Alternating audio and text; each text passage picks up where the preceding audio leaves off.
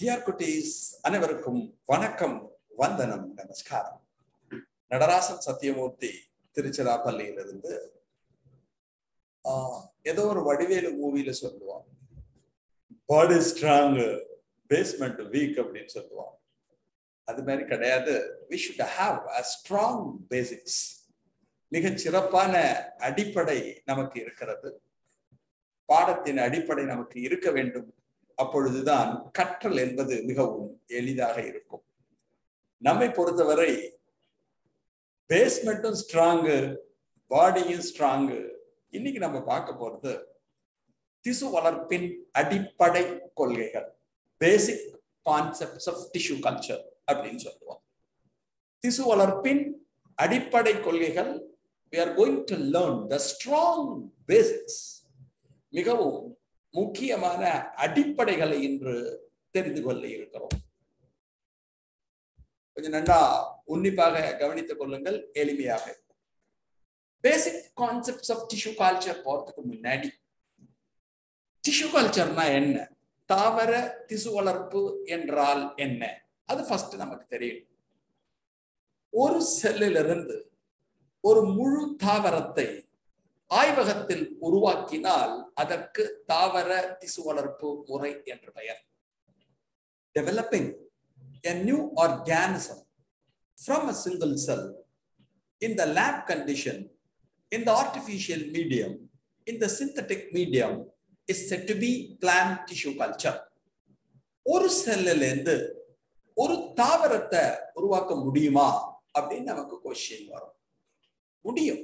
நாம் அனைவருமே சைகோட் என்று அழைக்கப்படுகின்ற ஒரு செல்லில் இருந்துதான் செல் பிரிதலின் மூலமாக தோன்றினோம். அதை போலவே உயர் தாவரங்கள் அனைத்தும் சைகோட் என்று அழைக்கப்படுகின்ற ஒரு செல்லில் இருந்துதான் தோன்றியது என்பதை ஞாபகத்தில் வைத்துக் கொள்ளுங்கள். இதோட பேசிக் கான்செப்ட்ஸ் என்ன, அடிப்படை கொள்கைகள். முழு ஆக்குத்திறன், டோட்டிபொட்டான்சி என்று கூறுவார்கள், ஆர் டோட்டிபொட்டான்சி. வேறுபாடுறுதல், டிஃபரன்சியேஷன். வேறுபாடு இழத்தல், டீடிஃபரன்சியேஷன். அண்ட் மறு வேறுபாடுறுதல், ரீடிஃபரன்சியேஷன். டோட்டிபொட்டான்சி, டிஃபரன்சியேஷன், டீடிஃபரன்சியேஷன், ரீடிஃபரன்சியேஷன். முழு ஆக்குத்திறன், வேறுபாடுறுதல், வேறுபாடு இழத்தல், மறு வேறுபாடுறுதல். இது நாலும் தான் டிஷ்யூ கல்ச்சரோட திசு வளர்ச்சி முறையில் பேஸ்மெண்ட், அடிப்படை. If you are strong in this basement, அப்புறம் டிஷ்யூ கல்ச்சர்ங்கிறது ரொம்ப ரொம்ப ஈஸியான ஒன்னா உங்களுக்கு போயிடும். டோட்டிபொட்டான்சினா என்ன சார்? தமிழிலே முழு ஆக்குத்திறன் என்று அழைக்கப்படும்.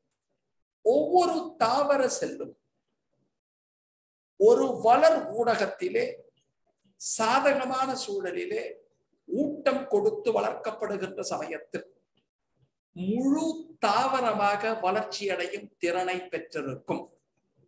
ஒவ்வொரு தாவர செல்லின் உட்புறத்தையும் முழு தாவரத்தை உருவாக்கும் உள்ளார்ந்த ஆற்றல் காணப்படும். அதுக்கு தான் சர்வ வல்லமை அல்லது டோட்டிபொட்டான்சின்னு பேர். The ability of the plant cell to produce the entire organism is said to be totipotency. இந்த எபிலிட்டி பிளான்ட் செல்லுக்கு இருக்கு. வேர்ல இருந்து எடுத்தாலும் சரி, தண்டுல இருந்து எடுத்தாலும் சரி, இலையில இருந்து எடுத்தாலும் சரி, கணுல இருந்து எடுத்தாலும் சரி, ஆக்கத்திசுல இருந்து எடுத்தாலும் சரி, ஒரு ப்ராப்பர் ஃபுட்டை கொடுத்து, உணவை கொடுத்து வளர்க்கின்ற சமயத்திலே ஒரு ப்ராப்பர் என்விரான்மெண்ட், ஸ்டெரைல் என்விரான்மெண்ட், மாசற்ற ஒரு சூழலிலே வளர்க்கும் பொழுது ஒரு புது தாவரத்தை உருவாக்க முடியும். இதுதான் ஃபர்ஸ்ட். நெக்ஸ்ட் இஸ் டிஃபரன்சியேஷன், வேறுபாடுறுதல் என்று அழைப்பார்கள். ஆக்கு திசுக்கள் குறிப்பிட்ட பணியினை செய்வதற்காக நிலைத்த திசுக்களாக மாறுதல், தங்களுடைய வடிவத்தை மாற்றிக்கொள்ளும், உருவத்தை மாற்றிக்கொள்ளும். The conversion of meristematic tissue into a permanent tissue is said to be differentiation. ஆக்கு திசுக்கள் நிலைத்த திசுக்களாக மாறி குறிப்பிட்ட பணியினை செய்தால் அதற்கு வேறுபாடுறுதல் என்று பெயர். ஆக்கு திசு நிலைத்த திசுவா மாறுறதுக்கு காரணமே ஒரு குறிப்பிட்ட பணியை செய்யணும். பேரன் கைமா ஒரு ஃபங்க்ஷனை பண்ணுவா, கோலன் கைமா ஒரு ஃபங்க்ஷனை பண்ணுவா, ஸ்கிலரன் கைமா ஒரு ஃபங்க்ஷனை பண்ணுவா. இது மாதிரி ஒரு குறிப்பிட்ட பணியினை செய்வதற்காக தங்களுடைய உருவத்தினை மாற்றிக்கொண்டு பணியினை செய்கிறது என்றால் அதுக்கு பேரு differentiation. Simple conversion of meristematic tissue into a permanent tissue. ஆக்கு திசுக்கள் ஓயாமல் செல் பெறுதலில் ஈடுபட்டு கொண்டே இருக்கும். அவர்கள் நிலைத்த திசுவாக செல் பகுப்படையும் திறனை இழந்து குறிப்பிட்ட பணியினை செய்ய போனது என்றால் அதற்கு வேறுபாடுதல் என்று பெயர். Conversion of meristematic tissue into a permanent tissue is said to be differentiation. அடுத்த ரெண்டு கான்செப்ட் நமக்கு தெரியணும். வேறுபாடு இழத்தல் மற்றும் மறு வேறுபாடுதல். வேறுபாடு இழத்தல் டிடிஃபரன்சியேஷன், மறு வேறுபாடுதல் ரீடிஃபரன்சியேஷன் என்று ஆங்கிலத்தில் அழைப்பார்கள். இப்ப ஆக்கு திசுல இருந்து நிலத்த திசு வந்துடுச்சு. இலைங்கிறது ஒரு பெர்மனன்ட் டிஷ்யூ, நிலைத்த திசு. அதுல இருந்து ஒரு செல் எடுத்து ஆய்வகத்துல சரியான ஊட்டத்தை அளித்து ஹார்மோன்களை அளித்து எல்லாம் செஞ்சோம்னா திருப்பி அது என்ன ஆகும்? கேலஸ் என்று அழைக்கப்படுகின்ற ஆக்கு திசுவாக மாறும். நிலைத்த திசுவானது மீண்டும் ஆக்கு திசுவாக மாறக்கூடிய ஒரு நிகழ்வினை நாம் வேறுபாடு இழத்தல் என்று அழைக்கிறோம். ஆல்ரெடி வேறுபாடு அடைந்த திசுக்கள் அந்த வேறுபாடும் திறனை இழந்து வச்சுக்கோங்க, நிலைத்த திசு ஆக்கு திசு அப்படின்னா திருப்பி பிரியக்கூடிய திறனை பெறுதல்.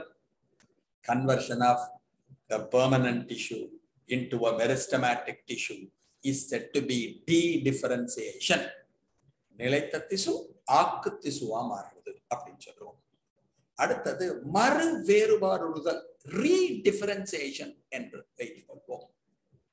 Once again the conversion of meristematic tissue into a permanent tissue.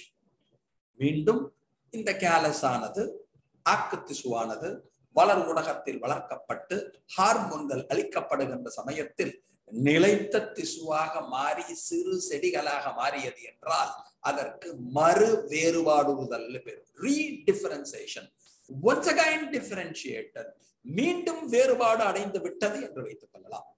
ரொம்ப சிம்பிளா சொல்லணும்னா, ரொம்ப ஈஸியா சொல்லணும் அப்படின்னா, meristem into permanent tissue differentiation. ஆக்கு திசுவானது நிலைத்த திசுவாக மாறினால் அதற்கு வேறுபாடுதல் என்ற பெயர். வேறுபாடு இழத்தல் டிடிஃபரன்சியேஷன். மீண்டும் நிலைத்த திசுவானது ஆக்கு திசுவாக மாறினால் வேறுபாடு இழத்தல் என்ற பெயர். மறு வேறுபாடுதல் ரீடிஃபரன்சியேஷன். மீண்டும் ஆக்கு திசுவானது வேறுபாடு அடைந்து சிறு செடிகளை உருவாக்கி நிலைத்த திசுவாக மாறுகிறது பாருங்க, அதுக்கு பேர் மறு வேறுபாடுதல் என்ற பெயர். ஆக்கு திசு இன்டு நிலைத்த திசு, நிலைத்த திசு இன்டு ஆக்கு திசு, ஆக்கு திசு இன்டு நிலைத்த திசு. சிம்பிள். டிஃபரன்சியேஷன், டிடிஃபரன்சியேஷன், ரீடிஃபரன்சியேஷன். வேறுபாடுதல், வேறுபாடு இழத்தல், மறு வேறுபாடுதல் என்று தமிழிலே கூறுவார்கள். ஈஸியா ஞாபகம் வச்சுக்கோங்க. ஒரு சின்ன குழந்தை இருக்குன்னு வச்சுக்கோங்க. குழந்தை ஆக்கு திசு மாதிரி ரொம்ப ஆக்டிவா இருக்கும். அந்த ஆக்டிவா இருக்கக்கூடிய உங்களை போன்ற குழந்தைகள் என்னை போன்ற வயதான நிலைத்த திசுவாக மாறிவிட்டது என்றால் அதற்கு டிஃபரன்சியேஷன் பேர், வேறுபாடுதல் என்ற பெயர். ஆக்கு திசுவாகிய உங்களை போன்ற குழந்தைகள், உங்களை ஆக்கு திசுன்னு வச்சுக்கோங்க, ஏன்னா நீங்க ரொம்ப ஆக்டிவா இருப்பீங்க, உங்கள்கிட்ட செல்புகள் ரொம்ப ஃபாஸ்டா இருக்கும். ஏன் மாதிரி இருக்கிறவங்கள்ட்ட வயசான சத்தியமூர்த்திட்டு அது மாதிரி இருக்காது. அப்ப ஆக்கு திசு குழந்தை, வயசான சத்தியமூர்த்தி நிலைத்த திசு. அந்த ஆக்கு திசு நிலைத்த திசுவாக மாறுவதற்கு வேறுபாடுதல் என்று பெயர். இந்த நிலைத்த திசுவாக இருக்கக்கூடிய சத்தியமூர்த்தி மீண்டும் குழந்தையாக மாறிவிட்டான் என்று வைத்துக் கொள்ளுங்கள், ஆக்கு திசுவாக. அதற்கு வேறுபாடு இழத்தல் என்ற பெயர். இந்த குழந்தையா மாறின சத்தியமூர்த்தி ஆக்கு திசு மீண்டும் வயசான சத்தியமூர்த்தியா மாறிட்டான்னு வச்சுக்கோங்க, நிலைத்த திசுவா மாறிட்டான்னு வச்சுக்கோங்க, இதுக்கு மறு வேறுபாடுதல் பேர். சிம்பிள். பாப்பா இன்டு சத்தியமூர்த்தி பீப்பா, இதுக்கு பேர் டிஃபரன்சியேஷன், வேறுபாடுதல். பீப்பா திருப்பி குட்டி பாப்பாவா மாறிச்சுன்னா அதுக்கு பேரு டிடிஃபரன்சியேஷன், வேறுபாடு இழத்தல்.